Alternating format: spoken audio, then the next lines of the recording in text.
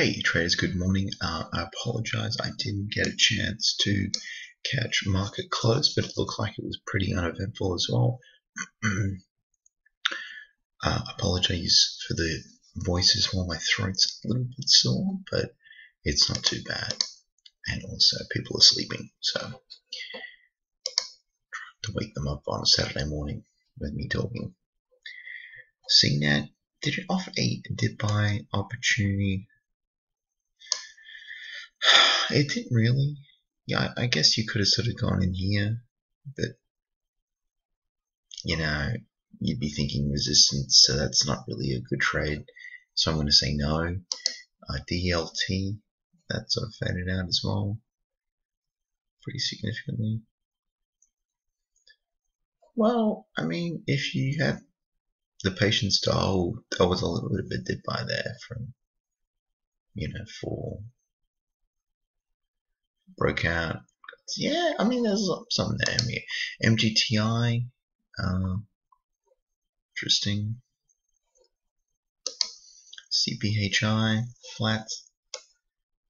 I did do a live trading video as well that was put up a couple videos ago from last night. For me, it's last night, so it's actually 5:15 in the morning. And just having a few troubles opening up stocks to trade. And I got a question as well about the additional fee for running level 2. I haven't done an update. I'm assuming it's auto update where it will prompt you and you'll just do it before opening.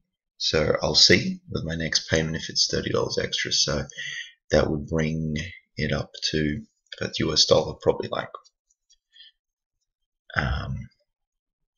well, that would be $209 a month. So that would be like $270 Australian, which, yeah, that's the situation. Also, from next week, I'll be getting a Christmas bonus. So I'll be just shopping around to see, brokers. Short trader, I'm hearing some pretty bad reviews. I can't use my credit card. I tried doing that before. Commonwealth Bank refused that, and I called them up and said, hey, and they said, no, we can't because it's where it is in the world. Yeah, that's like a security risk. So they're like, no, Scott. Well, do I want to try wire transfer? I mean, I looked into wire transfer. I just didn't have enough money because they wanted it from you'd pay it and it would be converted to euros for some reason.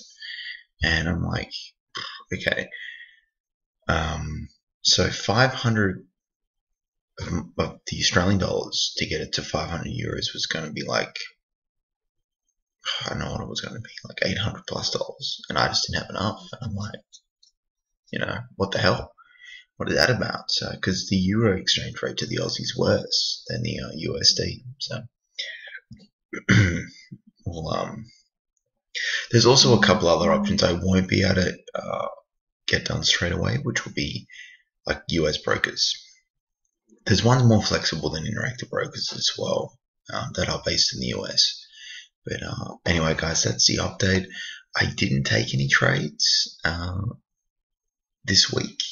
And let's bring that up. I don't think I did. Trade. Sorry if it appears that I look a little bit tired. I am, but that's the life you live as a trader.